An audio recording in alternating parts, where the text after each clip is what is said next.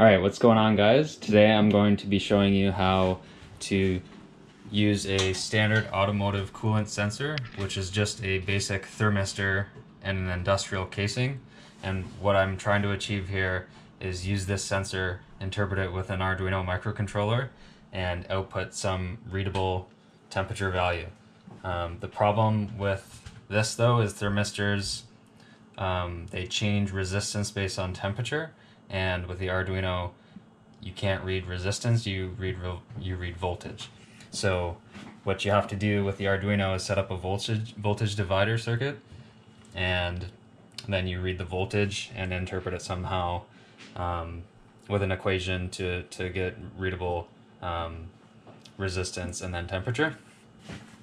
So what I have to do with this, and I know that thermistor curves, temperature resistance curves, are non-linear.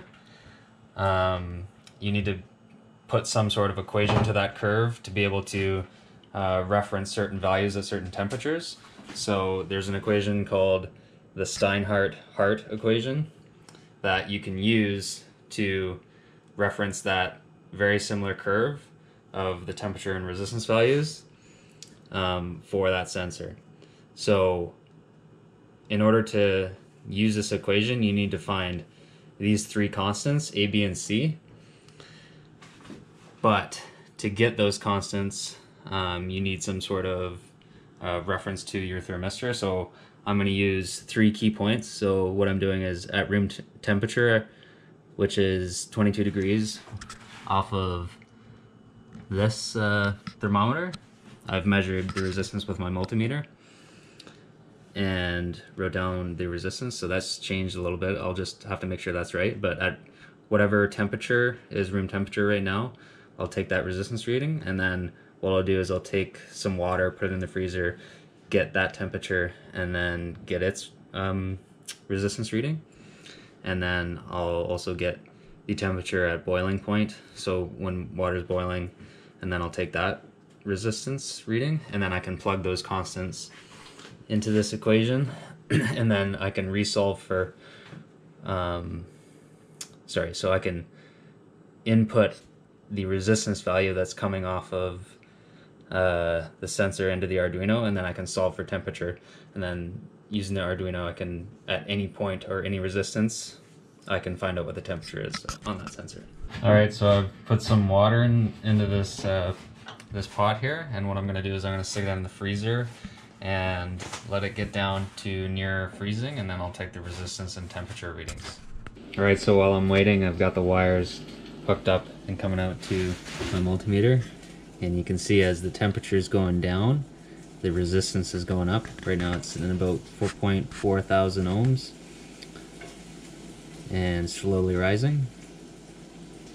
So there's 2 types of thermistors that you can purchase. Ones on these automotive coolant sensors are all going to be the same. They're called NTC type thermistors, and they're negative temperature coefficient, I believe is what the acronym stands for. But it's as the temperature goes down, the resistance increases, and the other type of thermistor is the opposite. When the temperature goes down, the resistance will decrease. Alright, I just finished getting all the temperature resistance values, so now I'm going to go over to Excel and plot this. Alright, so these automotive coolant sensors come in 2 different forms. They'll either come in a form with 1 wire, and the ground will be through the casing in the engine block, or they'll come in this 2-wire form factor where you apply the voltage to 1 wire and then the other wire goes to ground. So like I said before, in order to hook this up with a Arduino, you need to do a voltage divider, so that way you can input voltage into one of the analog pins on the Arduino and reference it and use it somehow.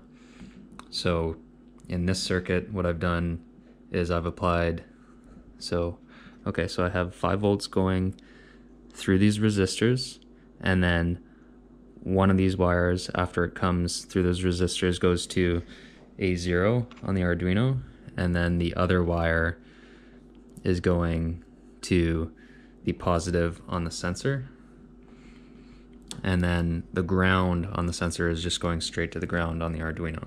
So this way you have a voltage divider circuit, and you can read in the middle of that circuit straight to the Arduino, and I'll show a diagram of a voltage divider circuit here in a second. Alright, so here's your basic voltage divider circuit. Like I said, so 5 volts is coming in, and then I'm going through, in this case, the resistors that are fixed, and then down here this is your coolant sensor, so that goes to ground, and then you have another wire going out, and then that goes to A0 on the Arduino, so you can read that voltage.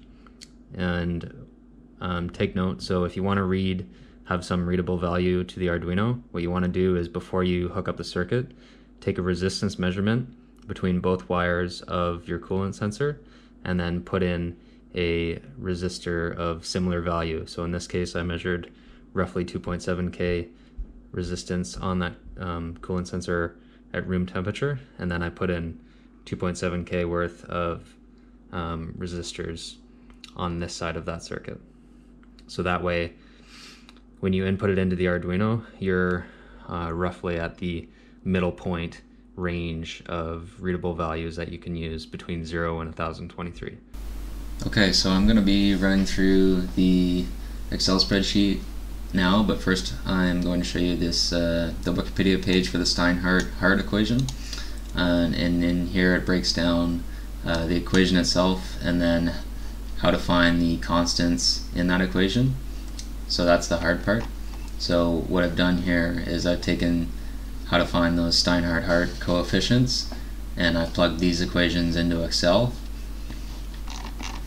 And then I'll also link down below the page for the voltage divider. I use this in the Arduino code to find the correct values for resistance and analog coming into the Arduino. So I use this equation in there, and I'll show you on my notepad in a second. So coming over to the Excel spreadsheet, after finding the raw data with the sensor, I've plugged it into a quick chart here. So these are my raw data values of temperature and resistance, and I've plotted it. So as you can see here, as the temperature increases, the resistance also decreases, and it's more refined in the higher temperatures, which is, for my application, I want to use it like in a vehicle, a coolant sensor.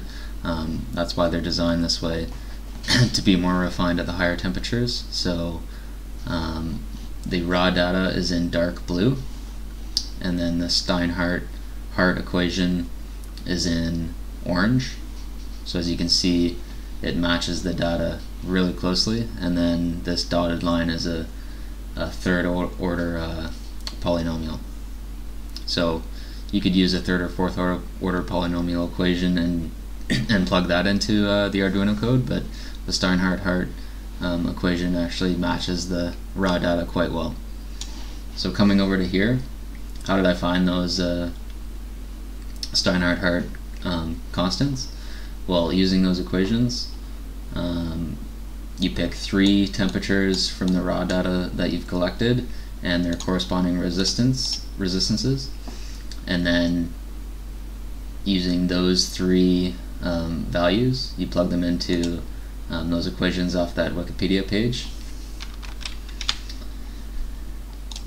So it's the natural logarithms of these numbers, and then coming down here, y1, y2, and 3 is the inverses of the temperatures, and then gamma 1 or gamma 2 and gamma 3 have their own respective equations, which are here. And then the constant calculations themselves, I didn't write the equations down, but they're off that Wikipedia page for A, B, and C. So they're 3 quite small numbers. Alright, so this is the equation 1 over T, and then you convert it by taking the inverse to find temperature, and that's in kelvins, and then minus 273.15 to get that temperature in Celsius. So that is at this resistance value, so you can actually check and see if your equation's right based on the resistances and temperatures that you've put in. So down here at 4 degrees Celsius I had a resistance of 6,000 ohms, so if I put in 6,000 ohms, the output of that equation is 4 degrees. And then I'll do the same for the other values. 240, we get 56, which makes sense here. And then 197, and I get 99 degrees. So that makes sense using the 3 temperature and resistance values. So then I plotted I plotted that equation, the outputs of that equation in temperatures using those the same resistance values, and then that's how I came up with this graph. And that's why those values make sense with the steinhart equation. So now that I've confirmed that this coolant sensor makes sense using that equation, then I can plug it into the Arduino code and get the output values. Okay, so now I'm going to run through the code. So up here we define the value of the other resistors in the voltage divider setup on the breadboard, and then this is the pin, the analog pin that the voltage divider out is going into, and then number of samples. We take a number of samples down here as an average of all the readings to smooth it out. These 3 constants were determined in the Excel spreadsheet. Down here we're defining a variable to store in the number of samples as we go through the loop. Void setup, serial.begin for our serial monitor, void loop, and then we come down here, define some variables for our average, and then going through to take our averages for the readings. So we take a reading off our analog pin. In this case we're doing 5 readings.